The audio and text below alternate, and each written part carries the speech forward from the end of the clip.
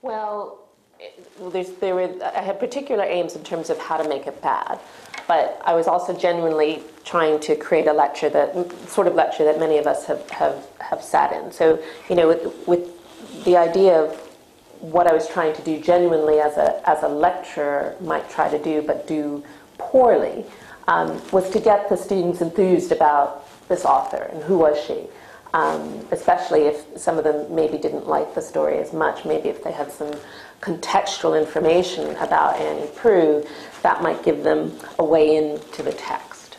So that's certainly why I started in that way. And also then tried to go through some of the sorts of things that many of us do in a lecture, which is set up ideas to then explore more fully in a seminar situation, or to plant ideas in students' heads for things they might want to explore more on their own, perhaps in an essay context. So what I was trying to do was present the sorts of things that we do in a lecture, but to how perhaps they're not done, a not very good methodology for doing them.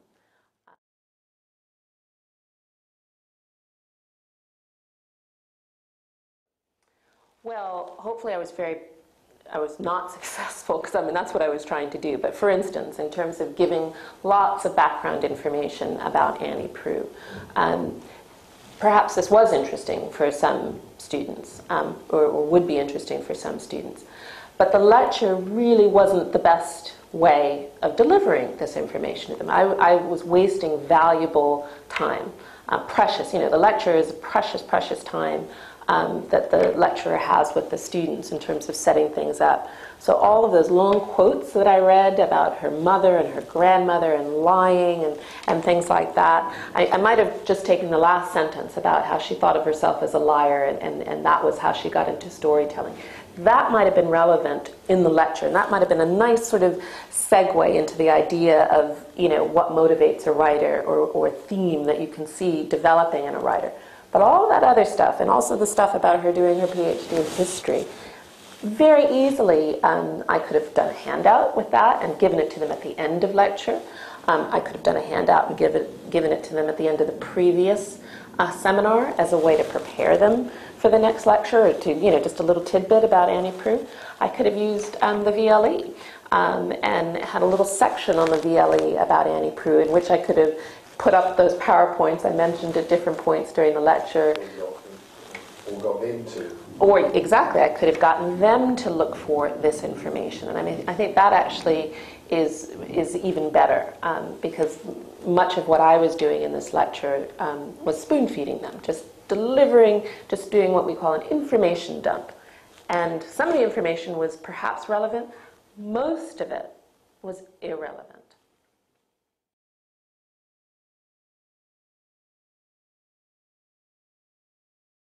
This was a very flat lecture. As you say, all you saw was me and a board pen.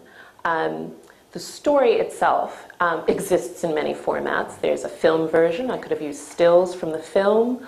I could have, as I mentioned but didn't use, I could have used images of the American frontier. I could have used images through history of the American frontier, not even necessarily of where the story was set. I could have used interviews. There are many interviews on the web with Annie Proulx. And so the students could have actually heard her voice. There's a way of obviously using PowerPoint. You can have little clips, audio clips and video clips within PowerPoint, so I could have done that. In terms of that lecture space, those are the sorts of resources I could have used.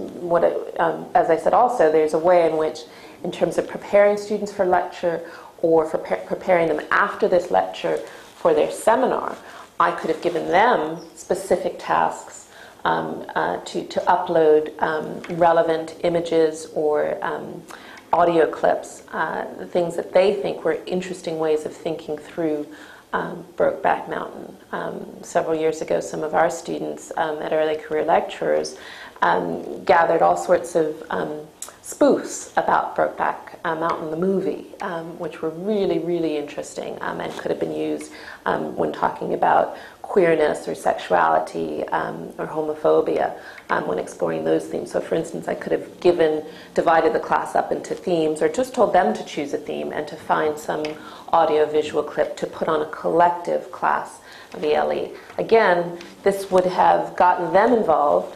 I could have, if it was prior to the lecture, I could have highlighted a few in lecture, brought them into this sharing of information, or it could be something that they did after the lecture and could then be highlighted and referred to in seminar.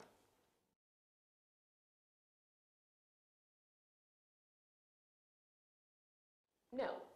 Most of the stuff that I delivered in this particular lecture would have really been more appropriately delivered through other means. And as I've said, it could have been handouts, could have been posted to the VLE.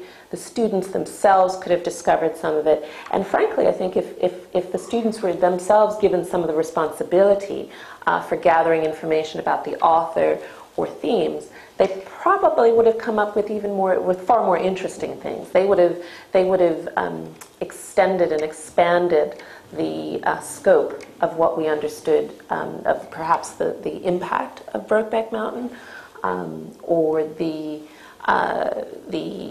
context of cowboys and American masculinities. I mean, there's lots of other, far deeper and richer sorts of resources. When you open it up to 75 or 50 or 100 people, you're going to get a lot more.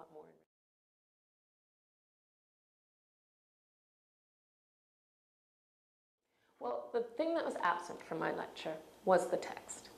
I announced the lecture as Family Fame in the American Frontier. Brokeback Mountain wasn't even in the title of my lecture.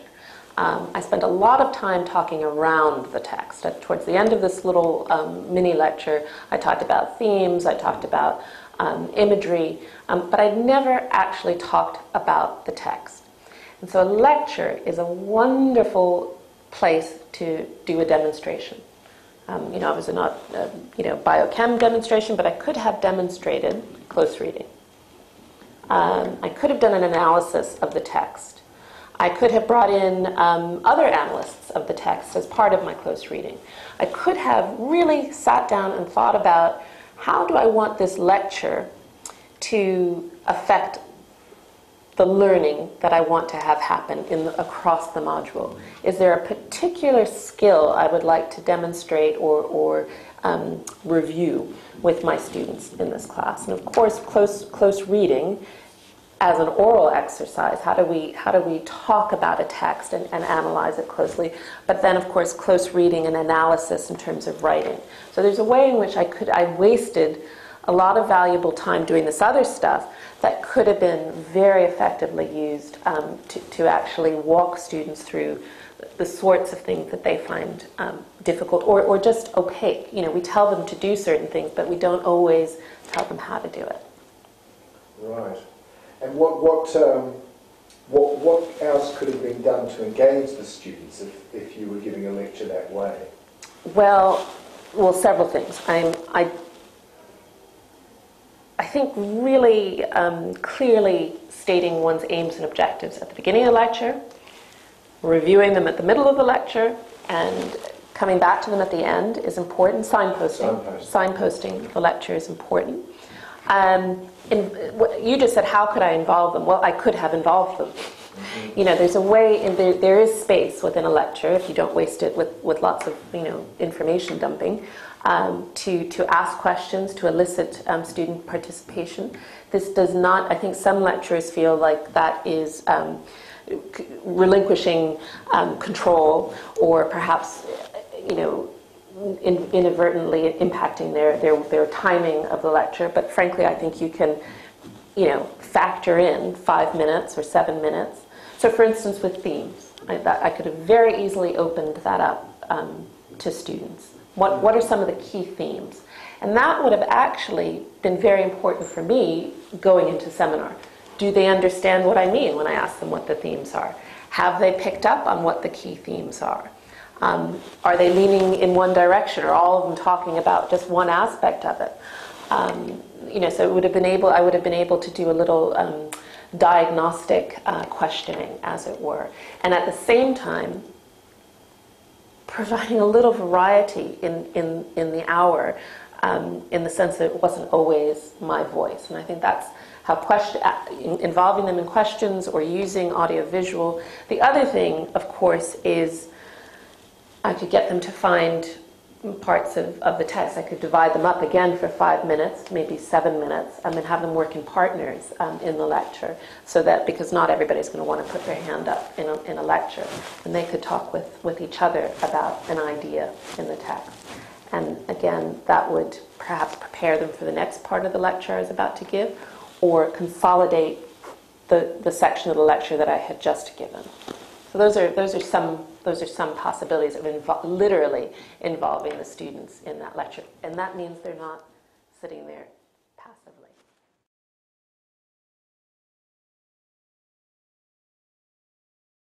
Well, there is a stereotypical, idea of the lecture, where the great mind is holding forth. And I think some students definitely do come with that expectation, and they also have they make a very clear distinction that seminar is where they talk, lecture is where they're talked at. And this varies. Not all students feel this way. I mean, I think lecturers also have some stereotypes of students, that they're going to sit there and text the whole time, they're not really listening, they're not really taking notes, or they're just sort of staring blankly at you. You don't really get a lot of sense of, whether they're with you or not. And so I think a good strategy, a sort of good practice strategy, is mediating a line between those extremes. I think, again, a lecture has to start on time, has to have a clear objective and focus, has to be led by the lecturer. But I do think that there's quite a lot of scope within that, according to the comfort level of the lecturer and perhaps the experience of the lecture, to open up in small batches. And so in that sense, there is, I'm not suggesting turning the lecture into a seminar, because you certainly wouldn't want to turn the seminar space into a lecture. But I do think involving students a little bit more has mutually beneficial outcomes in terms of you being able, again, to have a diagnostic sense of where your students are in that hour, and also then therefore adjusting and being able to reinforce or go over a point as necessary. And as with that, you started by asking me how would you manage student expectations of a lecture. If you start gradually, if you start at the beginning of a term, asking 1 or 2 questions, letting them know that you will ask questions. Always letting them know. Don't drop a question in the middle of the lecture with no preparation. But they'll get used to it. They'll be prepared for it. And of course, you can do that. You can give them questions ahead of time to think about, or you can give them an idea to think about before the lecture as preparation for the lecture. And I think that, again, you are acclimatizing them to your particular teaching style, and that they will always appreciate those sorts of things being signposted as well, so that they know what to expect.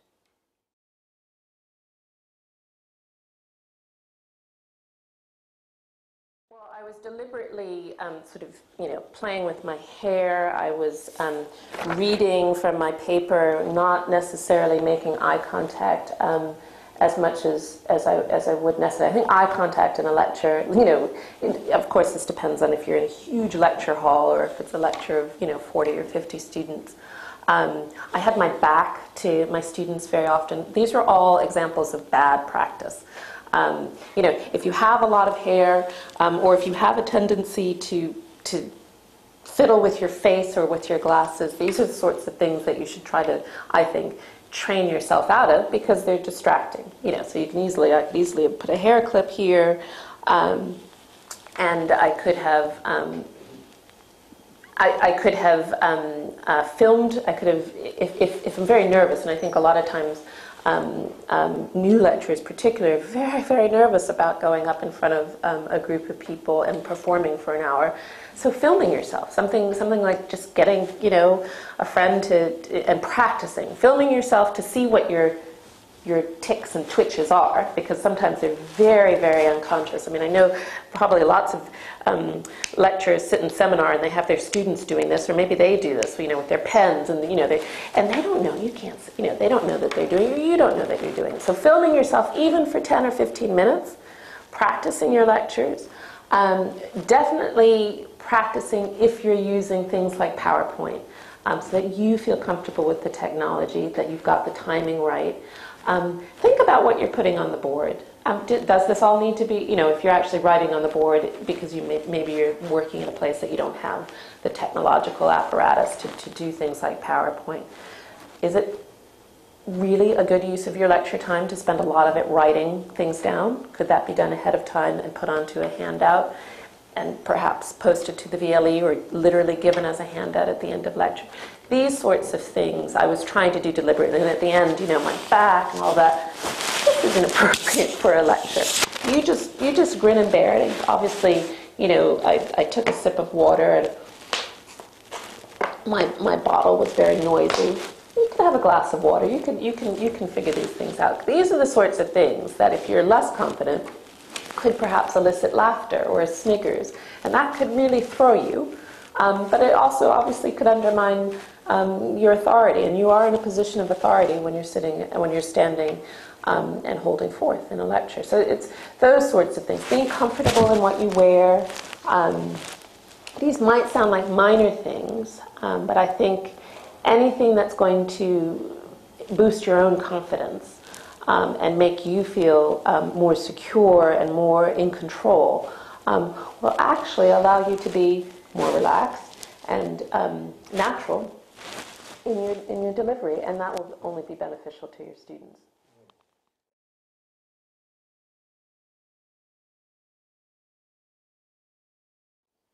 Well, all of the things I just mentioned we'll sort of automatically get more savvy about, because the minute we think we're being recorded, other than when we're recording a deliberately bad lecture, we sort of straighten up a bit and, fix the hair and think about, things are as they should be visually, but also orally. Am I speaking clearly? Am I, speaking down into my chest this way? So that will be interesting in terms of the knock-on effect